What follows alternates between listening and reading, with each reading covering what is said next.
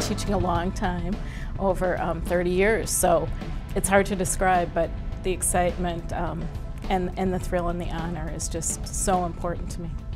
The students are all excited about it, and I think it just really kind of rejuvenates everything that we're doing in our school and the excitement that Aerospace brings to all of our students in the community.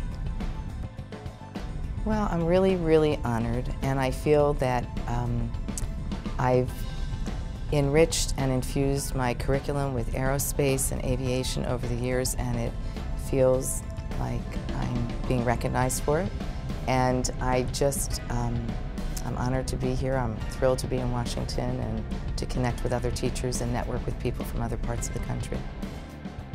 Well, I think there's two basic things. First, I'm doing what I need to be doing. Second thing is, I think it also shows that students are progressing and learning at a really nice rate. To me, it's as much of a team award as it is an individual award, because I'm not here by myself. I mean, it was the students that got so excited about some of the activities and projects and competitions that we got involved in. To get this kind of recognition so early in my career, it really means a lot to me, and I feel so honored to be here and to be a part of this, and just looking forward to getting to meet the other teachers and interact with them and share ideas and stories. And I think that's probably my favorite part about doing things like this is really getting to collaborate with other teachers.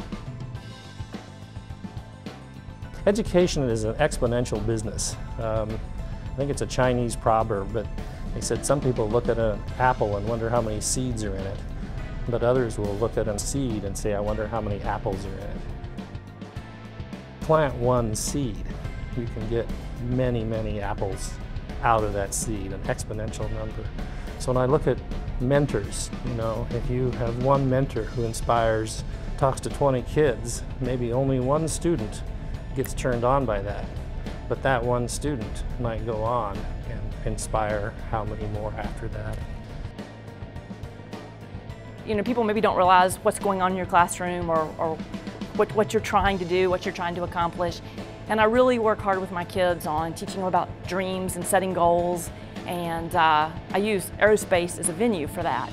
And just to have an organization like AIAA say, hey, you know, you're on the right track, you're doing great, it really, really means a lot. It's a big honor.